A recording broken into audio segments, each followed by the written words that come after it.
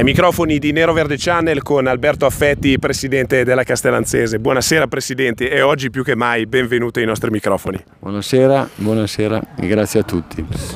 Presidente, era un'utopia, poi è diventato un caso perché la sua Castellanzese era lì davanti, tutti la chiamavano fuoco di paglia, poi ci hanno chiamato sorpresa, è diventato un sogno sempre più concreto, oggi è diventato una realtà. La Castellanzese della famiglia Affetti è in Serie D, quindi chiedo al Presidente le emozioni, da primo tifoso quale lei è, Presidente? Al di là delle emozioni che sono tante, posso lasciare immaginare, quello che voglio dire è che quando succedono certe cose, la frase, non voglio scomodare frasi se volete di un certo spessore, ma è bene dirle anche che oggi la Castellanzese, che è il bene, ha vinto contro il male.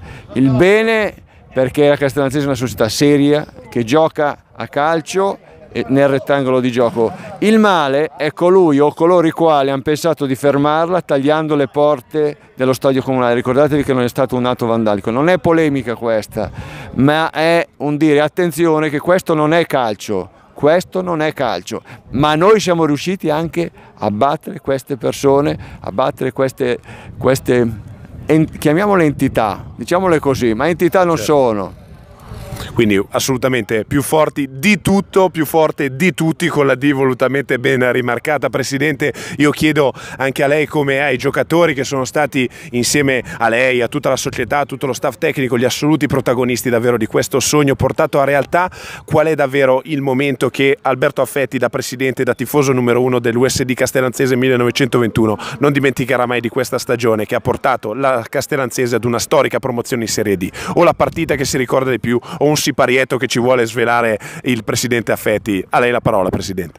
Guarda, è chiaro che insomma ci sono stati dei momenti importanti, la vittoria con Legnano, la vittoria con Varese, se non fosse altro per il blasone delle squadre, delle società, ma il campionato è stata una marcia che ci ha visti in una prima parte andare spediti, in una seconda parte rallentare, però nel calcio ci sta, non potevamo andare a 200 all'ora come l'andata, quindi io penso che sia legittimo, sia giusto che la Castellanzese abbia vinto questo campionato, anche perché è stata in testa dalla prima giornata all'ultima, quindi fuoco di paglia, non fuoco di paglia, quello che conta è questo signore qua, il campo, e noi abbiamo dimostrato sul campo chi siamo, basta, altre sono tutte parole inutili. Come ultima domanda, Presidente, adesso le chiedo, dopo che questo sogno davvero è diventato realtà, c'è tutta chiaramente una festa da godersi davvero fino dal primo all'ultimo istante, adesso nella Serie D che bello sarà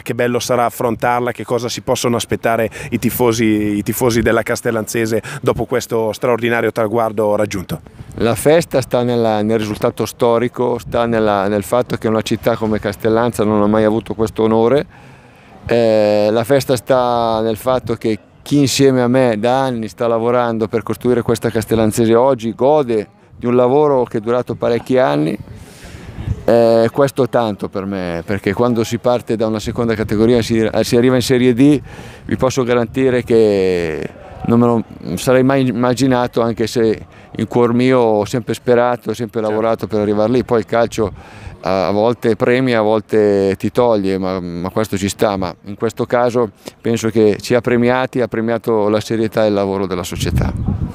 Presidente, io la ringrazio di tutto cuore, la ringrazio davvero tanto, complimenti a lei, a tutta la società e a lei che è il primo tifoso. A nome di tutta Neroverde Channel dico che è davvero stato un onore e un privilegio seguire questa straordinaria cavalcata della nostra Castellanzese, quindi grazie davvero al Presidente, alla società, a tutti, allo staff tecnico, a tutti i dirigenti, in primis Salvatore Asmini, a tutti davvero i protagonisti, i giocatori, i tifosi, a tutti.